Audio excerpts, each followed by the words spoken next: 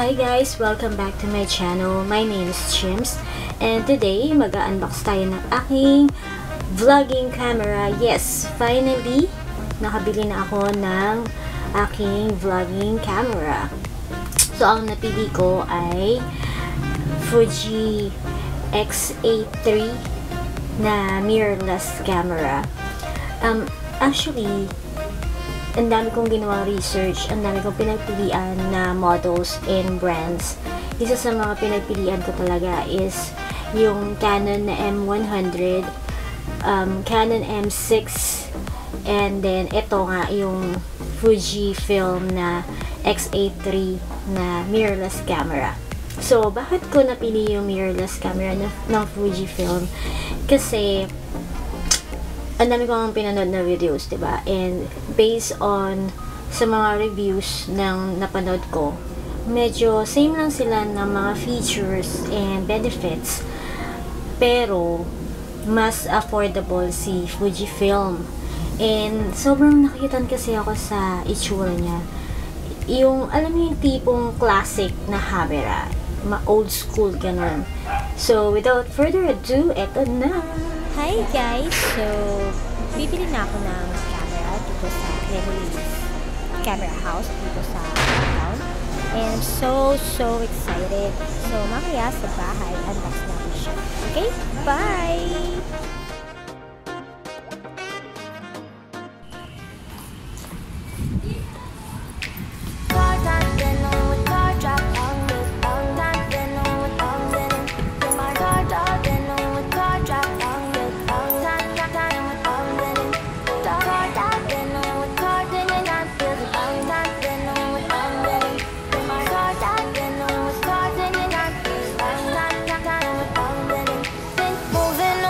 To the sea for a getaway, car top down and we're driving just to feel young. Moving away to the sea, moving away, can't you see? Sand in your feet, feel the breeze in the summertime. Stars in the sky, one dime for a first time. Moving away to the sea, moving away, can't you see? We'll drink honey by the ocean, it's our favorite potion. Come on baby, let me tell you one time that our days will never end, yeah. No, our days will never end, yeah. No.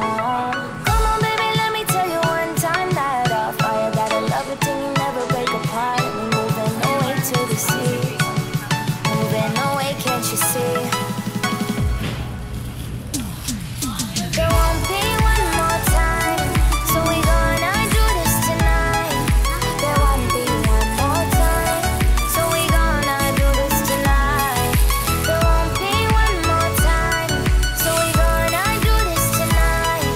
There won't be one more time, so we gonna do this tonight.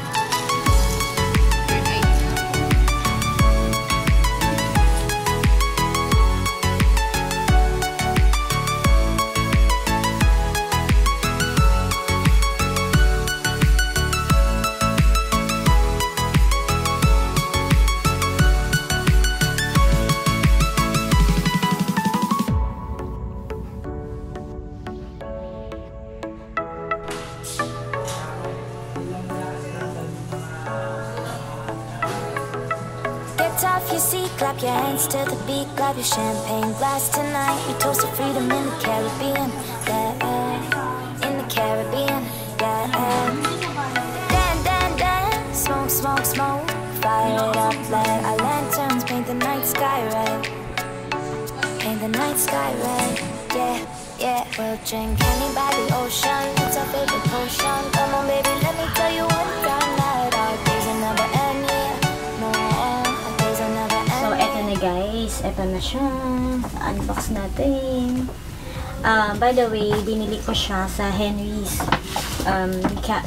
Cameras, and buti na lang meron silang branch sa Uptown Mall sa BGC. So, hindi ko na kailangan pumunta sa Manila para makabili ng nitong Fujifilm na X-A3 camera. So, eto. Tada! Ito na siya. Yes. Okay. So, ngayon,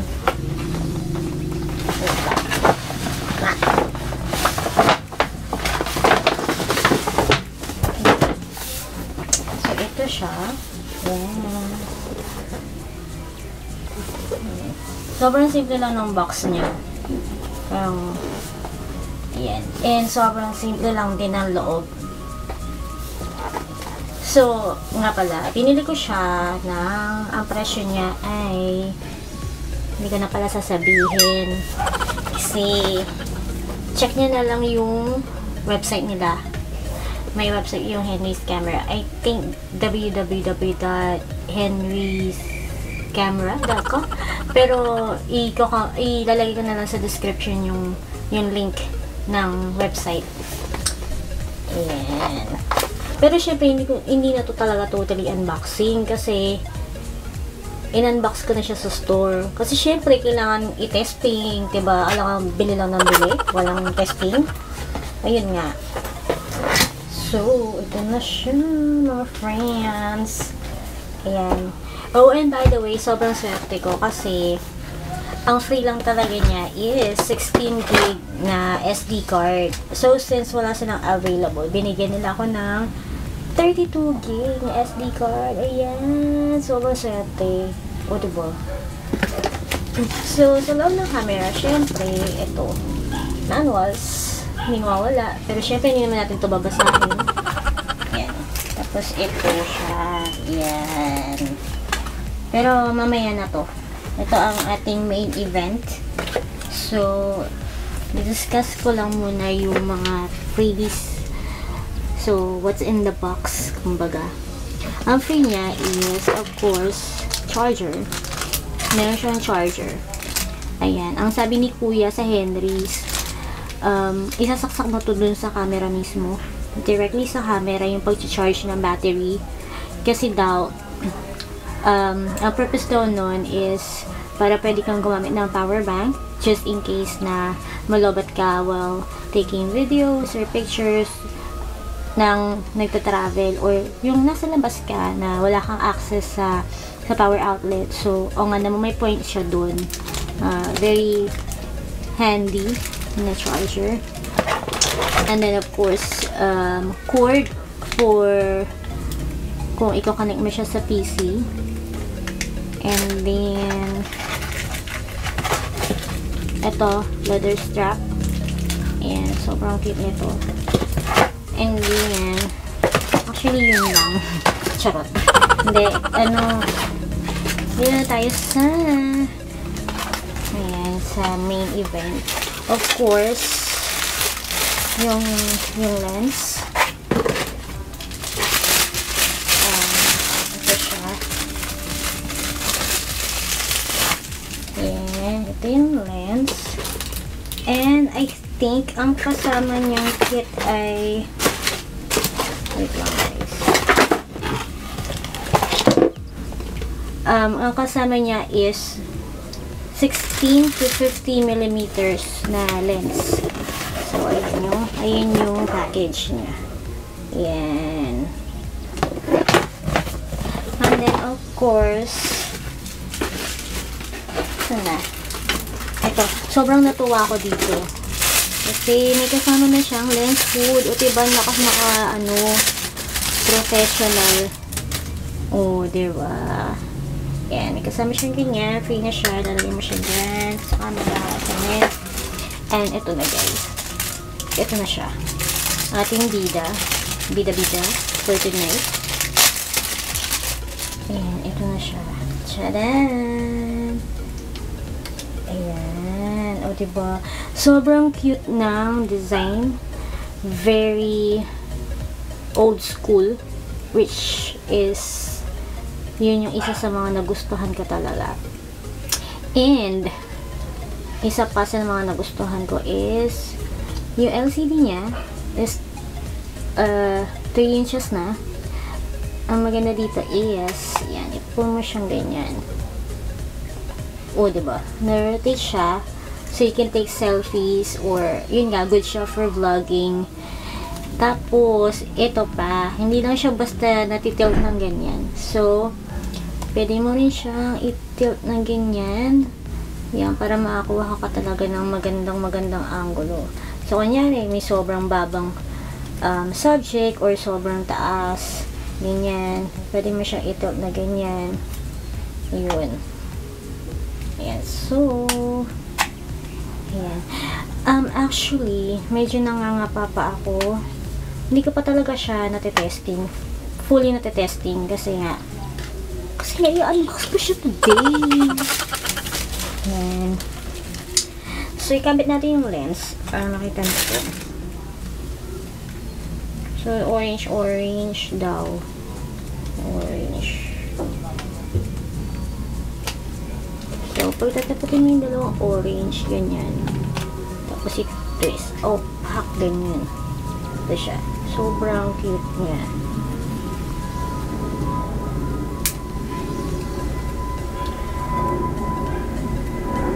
Yan.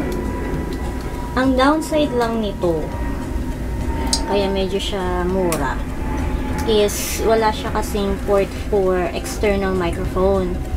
Pero, according to reviews, maganda daw ang internal microphone. Maganda daw yung sound quality. Even, ewan ko lang, I don't know lang pagdating sa labas, kapag ginamit mo na siya as a vlogging camera sa labas. Mag-insert ako ng mga sample videos with sounds in yung sample pictures din, if kaya. Tingnan natin. Kasi ito yung sinasabi ko, yung lens hood, diba? Lakas niyang makapang professional, guys. Ano ba yan? Basta ganyan siya. Hindi ko pa siya alam gamitin. Hindi ko pa siya alam ikabit, actually. Oh, ayan. Diba? Sobrang cute. Ayan. Tapos, meron din pala siyang, kung gusto nyong magdagdag na external flash. So, ito yung, dito nyo siya ikakabit. Tapos, meron na rin siyang pop-up flash. Yan. Yan. Tapos, touchscreen siya. Touchscreen. So, like, you can zoom. Ayan, nag-picture siya. So, actually, pag igaganyan mo siya, yun, magpipicture siya. So, sobrang convenient. Tapos, Wi-Fi, pwede siyang i-connect sa Wi-Fi. So, kunyari, may mga pictures na, may mga videos na, tapos wala kang laptop, or sa tablet ka lang, or iPad, or phone, nag-i-edit. Sobrang convenient niya kasi, i-connect mo lang siya, matatransfer na din yung mga pictures, mga videos, so you don't really need to have a laptop. If, for me kung magta-travel ka, tapos ito lang dala mo, tapos yung iPad mo, kaya yung cellphone mo, ganyan, mga bigla ang vlog lang ba. So, okay siya. For me, okay, sobrang sulit. Pero hindi ko pa syempre masasabi yung performance niya kasi hindi ko pa siya natitesting. Siguro, magta-try ako ng ilang shots or mga ilang videos just to check yung quality. Tsaka, medyo nakaka-aning pa siya kasi yun nga, hindi ko pa masyadong alam yung mga features, like the menu, yung mga functions niya, hindi ko pa masyadong alam. So, pag-aaralan ko pa, guys. So, patawarin nyo na ako kung medyo lang, unboxing lang talaga yung maibabahagi ko ngayon. Pero kasi, ayun nga, sobrang gustong-gusto ko siya. Kasi nga, ang lakas talaga, ang ganda talaga ng itsura niya. Ayan. Kaya ko siya nagustuhan compared sa Canon na M100. Pero I'm not saying naman na hindi maganda yung Canon kasi hindi ko naman talaga personally pa nakikita yung Canon M100 or hindi ko pa talaga siya natitesting personally din. So, for me lang naman. Ito yung taste ko. So, yun. Ayun. Saya-saya ko na at least I can bring my camera na whenever I travel or whenever na may mga ganap ang mga tropa or mga kaibigan, ganyan.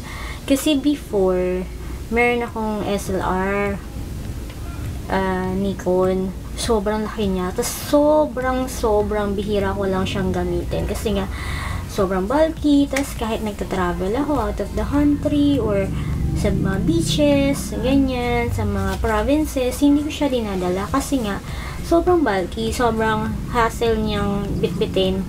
Na, especially kung marami kang dalang bagahe. Alam mo yun, hindi siya convenient for me na dalahin. Although, yung quality naman mga pictures is super okay. So, sobrang ganda. Sobrang, pwedeng pang photography talaga siya. Pero yun nga, kung ang habol nyo is convenience and sobrang compact lang, ayan. So, ito, it's up to you. Gusto niya din ng ganitong design. Pero marami pa naman dyan mga similar cameras na hindi rin naman masyadong nalalayo yung presyo. Eh, ang sa akin lang kasi, naging practical lang ako.